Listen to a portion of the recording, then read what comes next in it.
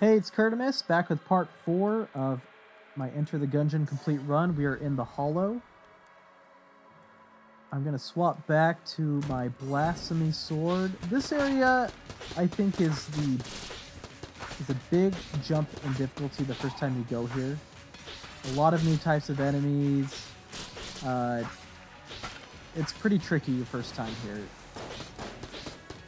Of course, I'm going to say the exact same thing about the next area.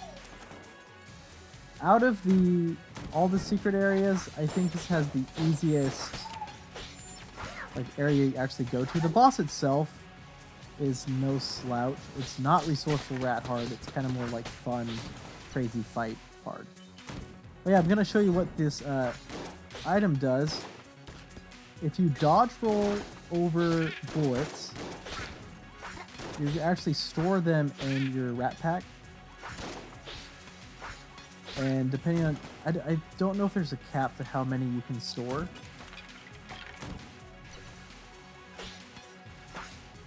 We're going to open it just because... I'm not going to take that trash weapon. I have more keys than I can literally use.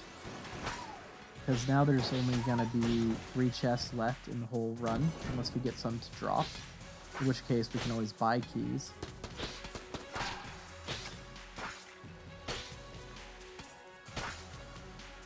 Alright, and so how you get to the secret area in the 4th level is you gotta look for an NPC called the Creep.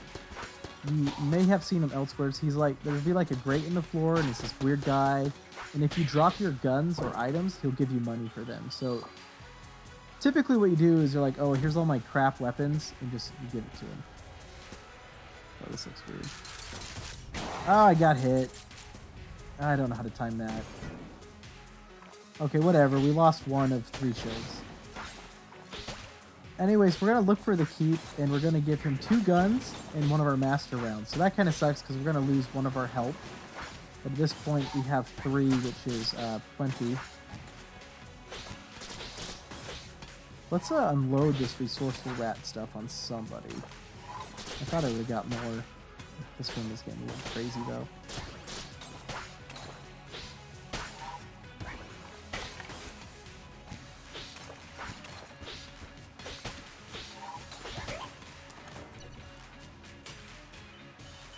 Okay, nice hub room.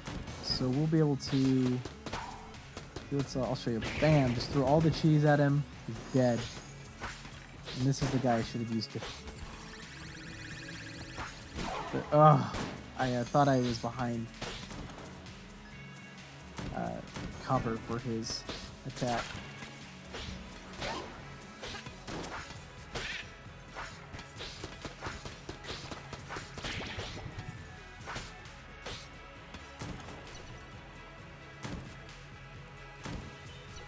Okay, boss room. This is going to be the chest area, or will lead us to the chest. I don't think we've seen... Maybe that's why we've gotten the blood NPC so much, is because we haven't seen any other NPCs like Winston or anybody else. Oh, I got like a rare. Drop some coins. This weird head thing is kind of like the unique enemy of... I mean, he's in like another level, but... This is where you first see him.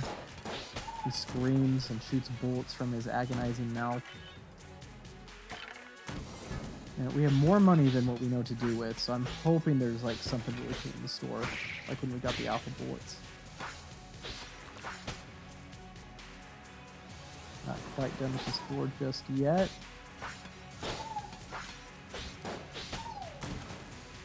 And maybe I can show you what Darunia does, or Daruma. Okay, this is cool.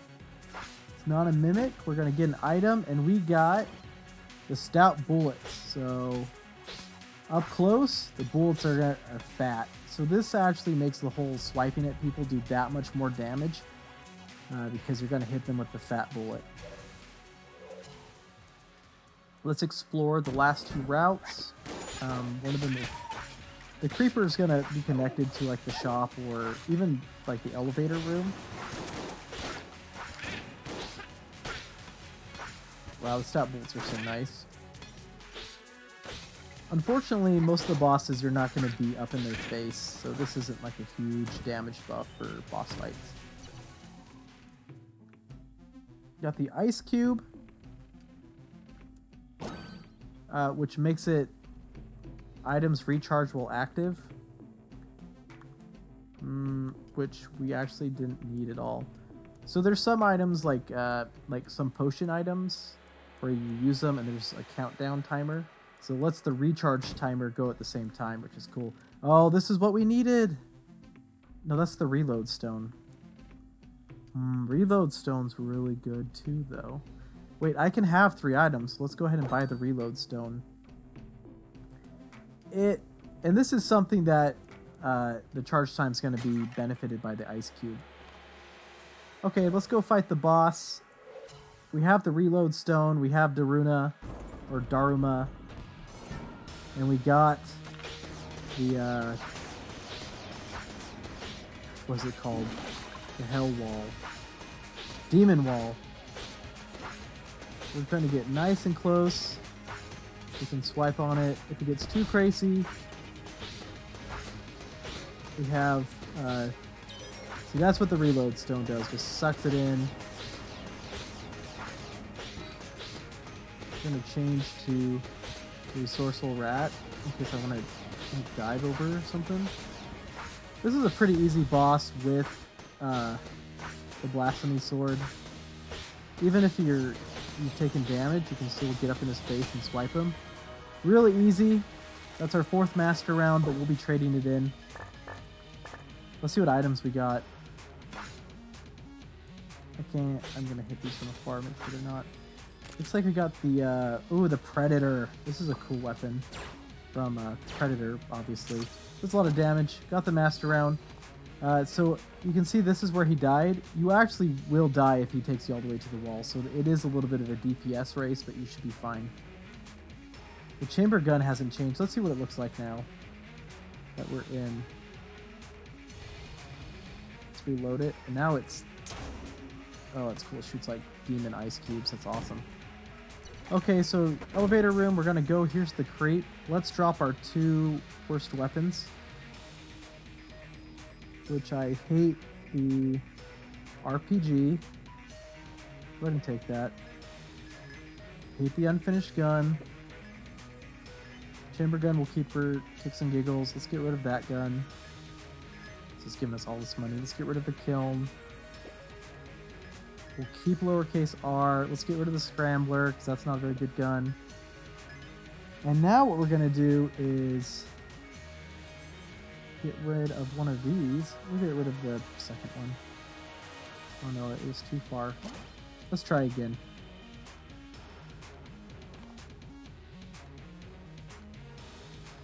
Take it. And he will take it, blow a hole, and down we go. So this was the last level added to the game. It's not like all 10 secret or 10 levels were there at base. They were slowly added over many updates, which greatly improved the game from when I originally started playing to now. There's been so many cool additions that makes the game so much more in depth, and in a lot of ways makes it a lot easier too. So that was the creep. And now he appears to be our enemy. So where we're at is it's supposed to be like the studios of the people who made this game. But like the research and development of the Bulletkin. And so we're going to see a lot of really weird enemies. There's no real... This is not even procedurally generated. The map's always the same. And the enemies are always the same. We go up here, we're going to go to the break room. Where we'll fight this fridge. And some of the layer employees taking breaks.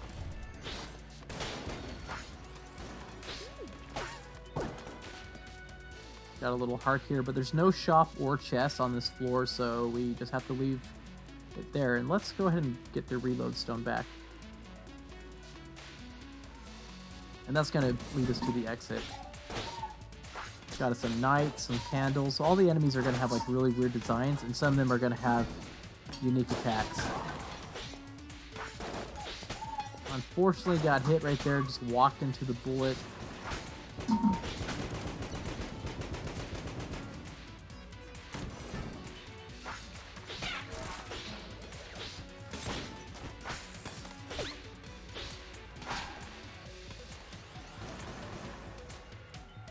Just another kind of office room, more candle enemies.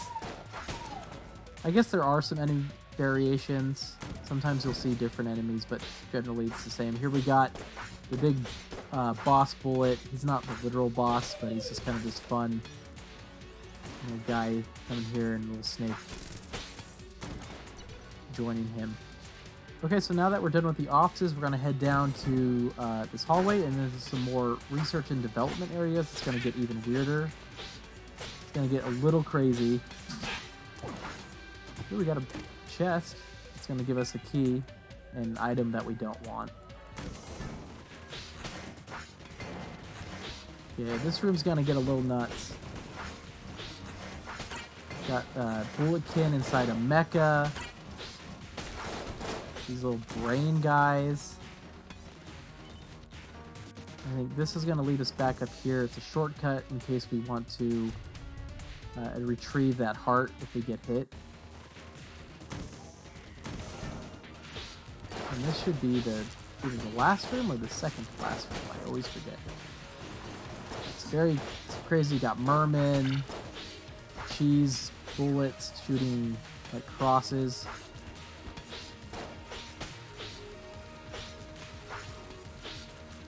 I don't even know where the last guy is. Get over here. Okay, we got a merman and a cheese guy up here. Okay, this will be the last room. Got these demon books. Another giant bulletin. These are like some pretty fun enemies, and I don't know if these were scrapped from the base game. You know, everyone's overly ambitious about their projects. And this is just stuff that couldn't make it until the very end. Here he is. So this is a Gungeon, which if you kill the bullets past, you will actually fight him. He's a reference to a Legend of Zelda Link to the Past boss, but now I think this is Die Hard. I haven't seen Die Hard, so I'm not sure. We use the reload stone. We're just absorbing everything. I'm actually going to switch guns to the Predator, because why not? And we're going to use Daruma. I took a hit there. That's unfortunate. If I can show you what Daruma does. You got to dodge roll over an item and then use it. I'm just getting hit, so whatever. I'm done using Daruma. We're just going to dodge over this stuff and take his items. The Predator's pretty cool because it's like heat sinking. We're going to just hit him right here with his cheese attacks.